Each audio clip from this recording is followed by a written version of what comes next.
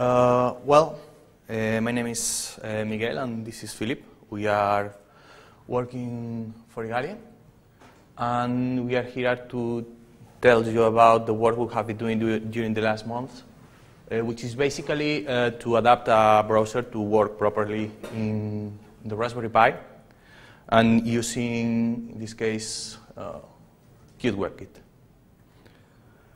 So I'm going to talk a bit about the Raspberry Pi hardware, the features it has, and then a bit about the WebKit rendering.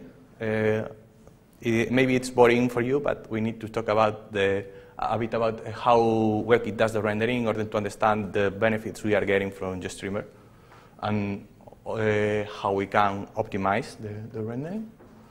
And then Phil will also present some improvements for QtWebKit related to the platform level.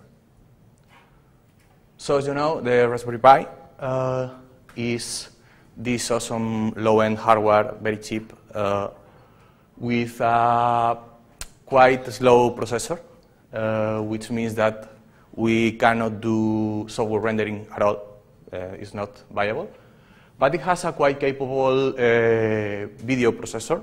It's a Video Core 4 with dual-core GPU, and it has 512 megabytes of RAM that is split between normal RAM and video RAM. For the record, we split it in 256 chunks in our tests. And also has a quite capable GLS and EGL implementation, so it's quite powerful in order to perform rendering. So our goal will be to use OpenGL as much as possible for the rendering. So this is... Yeah. Can you hear me? Yeah. So a few words about the OpenMax GStreamer elements that we are using on the Raspberry Pi. There's hardware decoding support for some video formats, H.264, VP8, and Tiora. The decoders are able to output buffers in EGL images so that it can be later rendered by the video sinks. More details about that later. Another thing, there are custom audio sinks specific for the Raspberry Pi using the MMAL abstractions. These things are quite nice because sometimes you don't really need to have pulse audio for embedded usage. So you can just do the audio pass-through directly to HDMI or the analog output. And all these elements are really well integrated in Playbin, which is what we use in WebKit, as you know from the last talk. Yeah. Well, as you see, he's explaining the GStreamer part, and I'm explaining the rendering part. So don't ask me about GStreamer. He's the expert. So the goal of the project. We were asked to have a full-featured, full-screen browser with no tabs and with no window manager. And we should be able we should focus on using web applications that are centered on media rendering, and especially in the use case of YouTube TV. We should use OpenGL for rendering, as we commented, and we should use Qt5 as a platform. This was not our decision, by the way. So as we need to use Qt5 and we don't want we need a full-screen browser, we will be using the ELFS platform abstraction from Qt. And that makes the work quite transparent. So, a bit of rendering. Basically, this is the very simplified the process that WebKit does for rendering. So we have there the HTML code, which is parsed into a DOM tree, which you know is this tree with all the components. And for on the other side, you have the style sheets, which gets also parsed, and we have a set of rules. And then those rules are mixed with the DOM tree. This is called the attachment process inside WebKit. And that gives us the render tree, which is another tree with the elements, with their properties, that's almost ready to be rendered. Also, from that tree, and when we have the sizes, positions, and such of each of the elements, we can get the final layout we are going to use. Then that render tree is painted and then set into the display.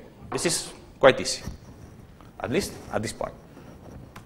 Becomes a bit more complicated when there are more trees. So, as we said, there is a DOM tree with the HTML elements that get converted into render objects for the render tree. Now, as you know, there are several layers on a web page. So we need to split those objects into layers because they are going to be rendered separately and ordered, because we need to render them first the layers below you, then your layer, and then the layers over you. So we assign those objects to their layers, and we have another tree, which is the render layer tree. And then some of those layers are going to need to have a buffer to write to, and some others don't. For example, you have two layers with static elements. They don't need to have two different buffers to be painted on. They can be painted in the same buffer. But, for example, if you have an animation over a static item, or a layer that needs to be drawn with transparency, that needs to be written or drawn in another buffer, and then that buffer must be put over the first one. So here is when these graphics layers appear, and they are basically those render layers that need a buffer have a graphics layer. So then, after these graphics layers are drawn, we have a set of layers that need to be composited, one on top of each other, to get the final result in this compositing process. And then the result is put into the display, and that will be the web page. So this is more or less understandable. It's quite intuitive. And then, how this process is done in WebKit 1, because you know there are differences between WebKit 1, WebKit 2. WebKit 1 is kind of deprecated, it's the past. We are focusing on WebKit 2 now, but as the rendering WebKit 1 is kind of a subset of what happens in WebKit 2, it makes sense to explain it a bit. So as I said, the graphics layers, when we are rendering with OpenGL, each graphics layer is going to be backed by a GL texture. The video player is going to have its own graphics layer, because it's a layer that has to be updated independently of the layers. Also, it can have transparencies as well and such. And then, as I said, the render layers, the render layer tree is traversed to, and as all the layers are asked to be painted, following the order. First the children below you, then the layer, then the children above. And finally, the graphics layers are stacked to produce the final result. This is done by a class that is called the texture mapper, which is, if you read a bit about rendering, is quite known. So this becomes a bit more complicated in WebKit 2, because WebKit 2 uses two processes to do the rendering. It has the web process and the UI process. Basically, almost everything that happens in WebKit 1, which is traveling the render layer tree and drawing each of the layers, happens in the web process. Then those graphics layers, remember that in this case those graphics layers are GL textures, they need to be taken to the UI process to be composite, so to stack them, and to be shown on the screen. So the trick here is that the rendering happens in the web process, and then the graphics layers are taken to the UI process using a class that is called graphics surface. And the graphics surface is a method to encapsulates our platform-dependent way of sharing GL texture without needing to copy them. To share them among processes, by the way. I was forgetting that. So in this case, we are using EGL images. I'm not sure if you know how EGL images work, but basically it's a kind of obscure global element that you can draw a texture in one process, assign it to an EGL image. It will get stored somewhere in a global memory address. And then in another process, you can reference that EGL image and assign it to one of your textures. And magically, your texture will be updated with the contents of the EGL image. And you don't have to worry about copying anything. So this is the process in WebKit 2 for rendering a frame. Basically, the UI process asks for a new frame. The web process renders all the layers. And each of the graphics layers, remember the graphics layers are those that have a buffer, I mean, in this case, a texture. So each graphics layer have to create a graphic surface and copy their content into it. So I have rendered it. I am a layer. I have rendered my content. Now I have to copy it inside the graphic surface so it can be used in the UI process for the compositing. So we create a set of graphic surfaces that are then shared with the web process. Well, these graphic surfaces are composed, and then we compose a state class which is what is really sent to the UI process through a socket. And then the UI process takes those graphic surfaces and composites their contents. As I mentioned there, that is done by a texture mapper. It's basically what happened in the working one, but in working one, the compositing was done over the graphics layers, and in this case, it's done with the graphic surfaces. But it's almost the same. Think of the graphic surfaces as remote objects, like containers for remote objects, and that's it. So I think. Yeah. Well, so that's all about rendering, and now comes a bit more of GStreamer. Yeah, so let's talk about the media player. In this class diagram, you can see on the left side the high-level classes representing a media element, which has two subclasses, one for video, one for audio. And these classes basically implement the specification, the DOM interface of the elements. And these objects act as a client to a media player, which is able to basically, depending on which platform you are running, it's able to select a private player. For instance, on Linux, you'll get a GStreamer player. On Apple, you'll get a Apple-specific player based on QtWebKit or AV Foundations. And on Windows, there is another player, and so on. So the player which is based on GStreamer is basically using playbin. And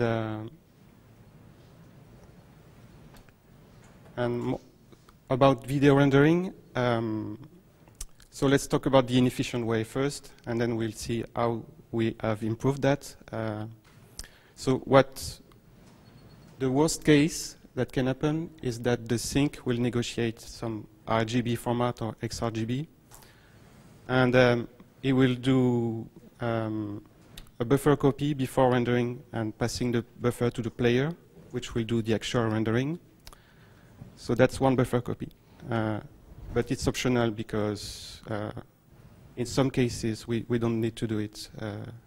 We don't need to do that conversion to the carrier alpha pre-multiplied format. And once the buffer is passed to the player, there's a data transfer of the buffer to a WebCore-specific class called bitmap_image, and so that's another copy. And that image is rendered using a QPixMap in QtWebKit. In the GTK port, it's done differently, of course. It's specific to the port. And there is another approach, which is the texture upload meta that's supported by the sync. But that thing is basically doing a CPU to GPU transfer. So it's not really efficient either. We support it, but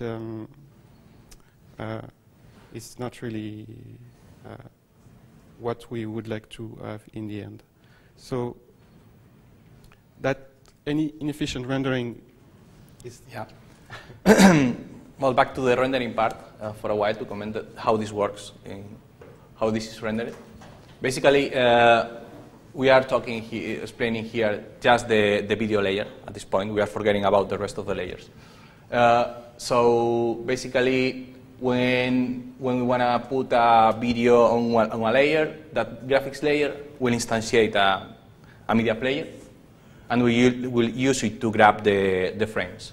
So when the UI process asks for an next frame, the layer, in order to render itself, needs to go to the decoder and get the frame. But the frame will be in main memory, and we need it in video memory, so we need to do a copy there. And with that, we have killed like 1,000 kittens already. That cannot be done. And also, then if you remember, then the graphics layer, once it's rendered, it needs to copy its content into a graphics surface, so we need to do a texture copy there, which is something we would like to avoid as well. So we should not be doing that upload and that copy. Besides that, once the frame is stored in the graphics surface, the rendering is already OpenGL, everything, and that's not a problem. So, Phil. Yeah. Now let's explain how we improved that. So we made the sync actually support the EGL image meter, so that the decoders that are able to write decoded data to an EGL image can actually negotiate with the sync and pass the data directly to the sync without any copy.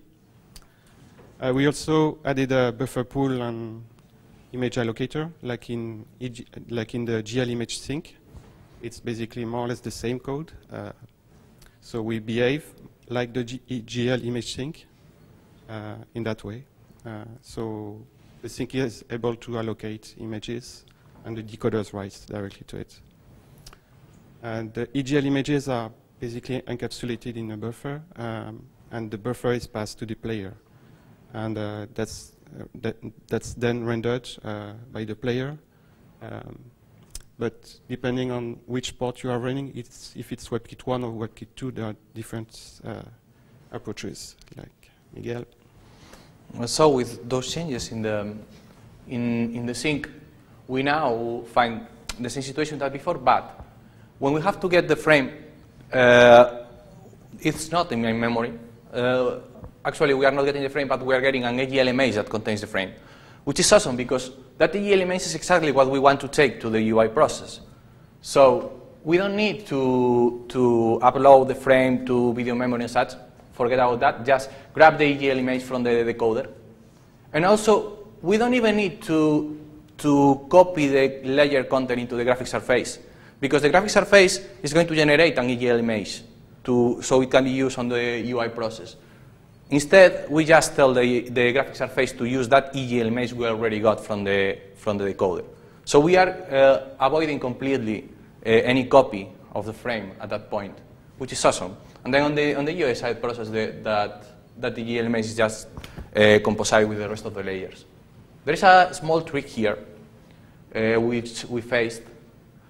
That is that the EGL image, as I said, is a shared object. So the decoder is using several buffers with several EGL images to put the frames there. So it might be the case that when you get the EGL image and take it to the UI process, in the meanwhile, the decoder might, or the sync might be able to edit the contents of the texture you are trying to drawing a new frame. So it might be the case that you are trying to draw frame 13 while the decoder has already modified the EGL image and put there frame 15, so you are actually putting a wrong frame there. We found that problem, and we had to add some locking on the buffers of the decoder. to avoid that an EGL image to be reused while we haven't been able to render the frame, actually. But that's a simple trick that forced us to add that blocking and also increase a bit the size of the buffer pool of the video sync. So that's all about video rendering, basically. Another task we worked on was improving media resource loading. As you might know, in WebKit we have a custom HTTP source element that's able to reuse all the WebKit resource loading infrastructure. But depending on which port you use, some kind of platform dependent interface will be used. So in WebKit GTK we use libsup, and in QtWebKit we use a Qt resource loader, basically. So, but that resource loader has some issues. We found out that it's loading, when you play a large video, it's loading everything as fast as it can, and on a device with limited memory like the Raspberry Pi, the browser will crash with out of memory. So that's a bug on the Qt side. And we decided to leverage the libsup resource loader that's already used in WebKit GTK. And it's more integrated in WebCore. It's leveraging the cache mechanism in WebKit. And it's well maintained by the WebKit GTK folks, and it works really well. So we decided to hook into that libsup resource loader. And also, that resource loader is quite well integrated in the HTTP source element because it allows the source element to pre-allocate the buffers. So that will be less memory copies down the pipeline.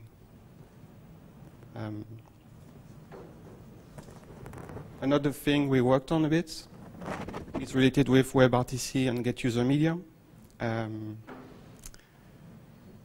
As you know, it's done better than the yogurt telephone now. So we worked on the local device listing and playback. That's basically the self-view that Robert showed in the WebRTC talk. Few words about how you use this API from the web application side. In JavaScript, there is a function called getUserMedia, and it's asynchronous, and it's when the user will allow access to the device, a success callback will be invoked, and if something bad happens, a failure callback will be called. So in that success callback, we can basically attach the media stream that's returned by the getUserMedia. We can attach that stream to the video element or an audio element, and switch to play and pause. So that's a nice thing for the self-view, but then if you want to chat with someone, you need to encode the data and payload it and stream it to the other side. So we want to have a flexible pipeline that would allow to later plug RTP elements for the encoding. And on the Raspberry Pi, there's that device called RPCam. And on the GStreamer side, we have a source element that's able to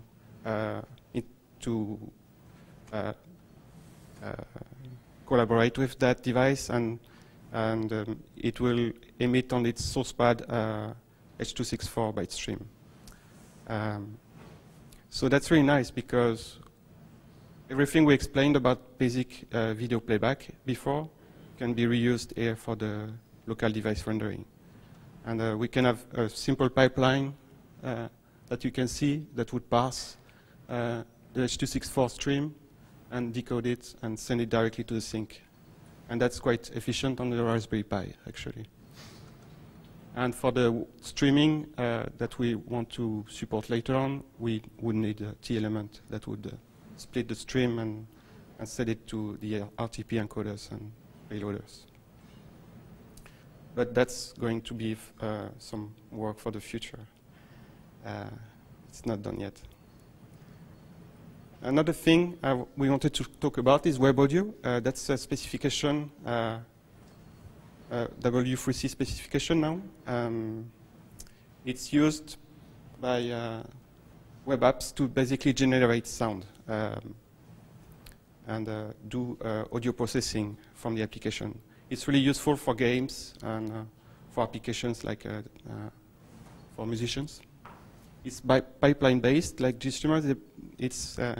The spec is quite big, actually. There are a lot of elements supported. You can see a few of them here. Buffer source, it's like a source element, as you can guess.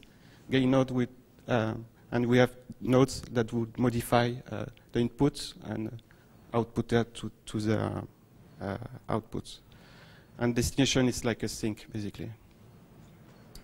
And there's also that thing called head-related transfer function that allows a web app to trick the human ear into spatial sounds, like a 3D sound.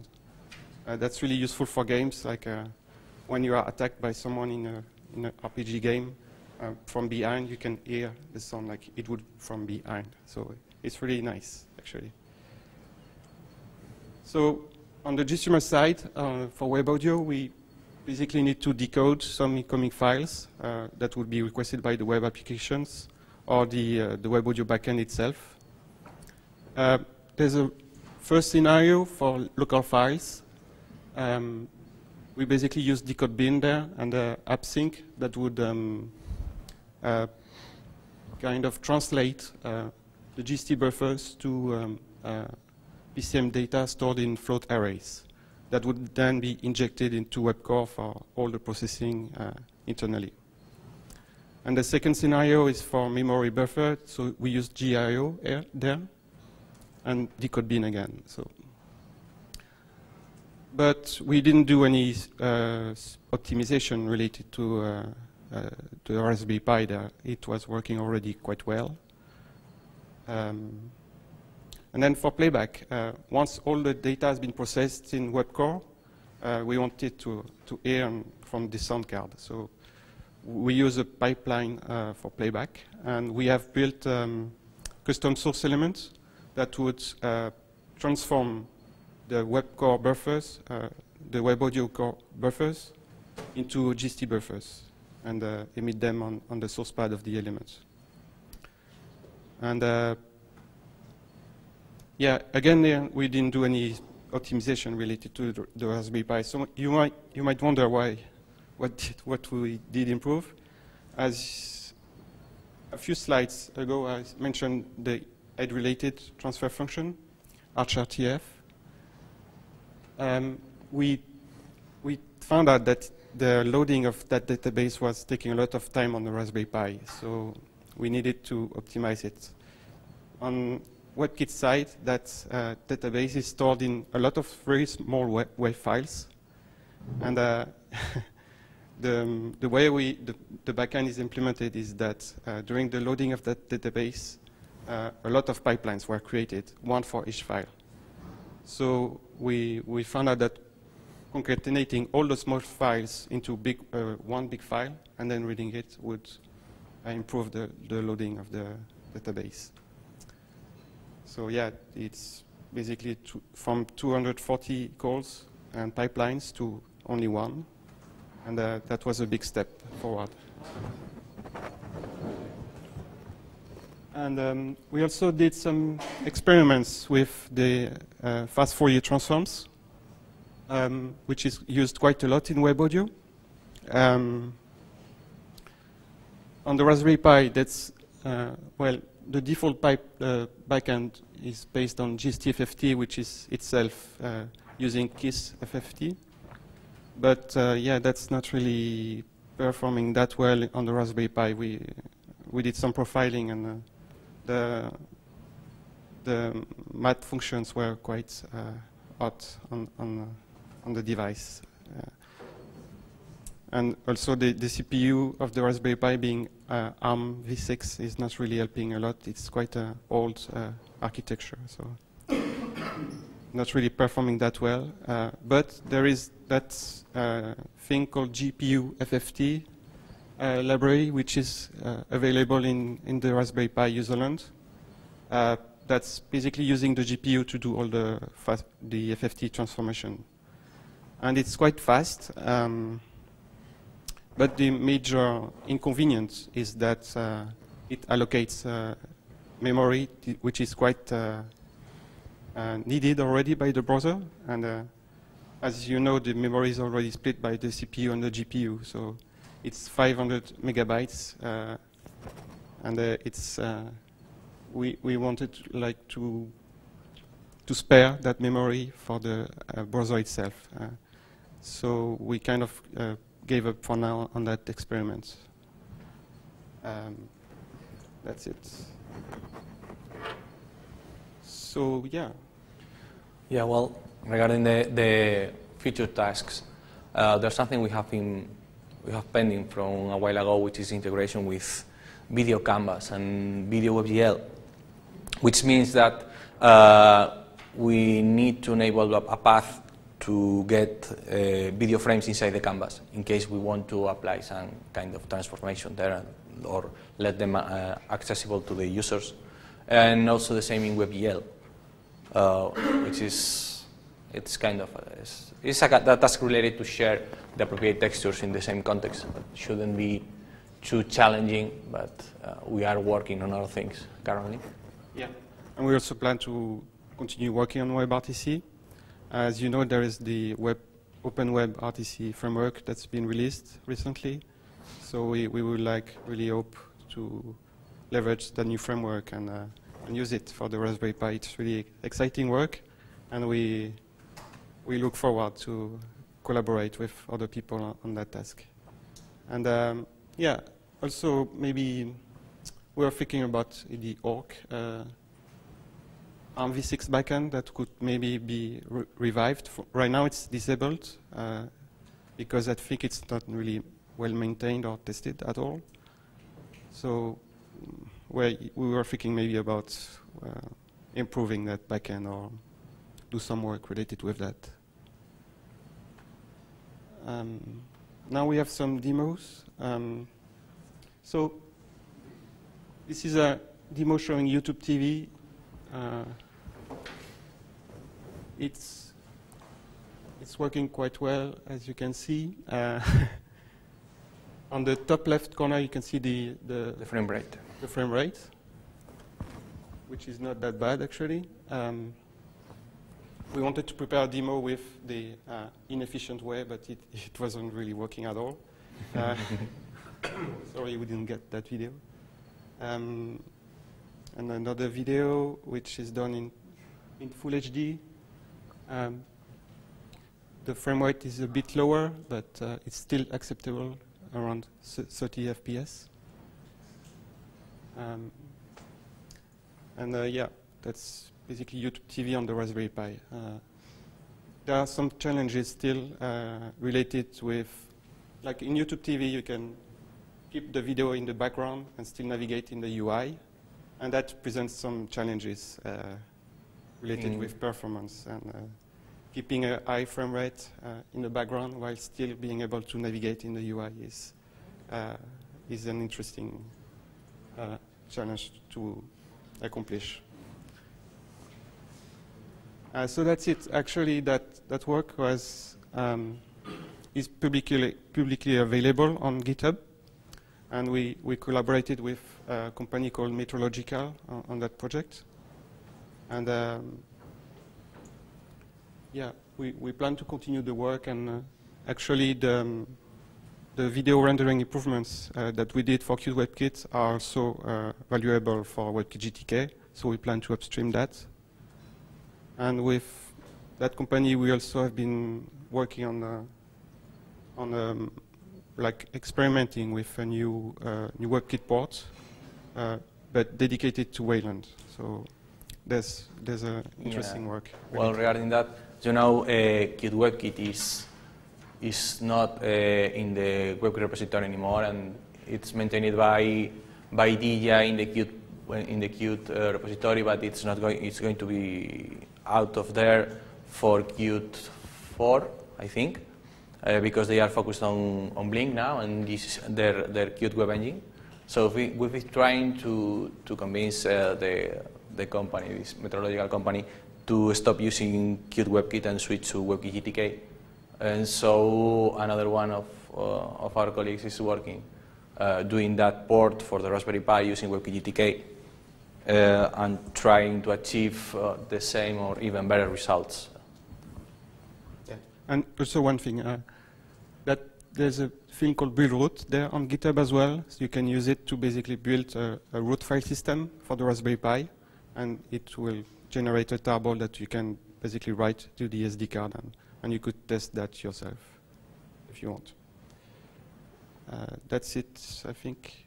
If you have we have a demo. We have the Raspberry Pi there, and if it wants to boot, it will show a video rendering. It's a full HD video. Let's hope it boots, because the SD cards aren't quite trustable. No? Well, it doesn't want to boot now.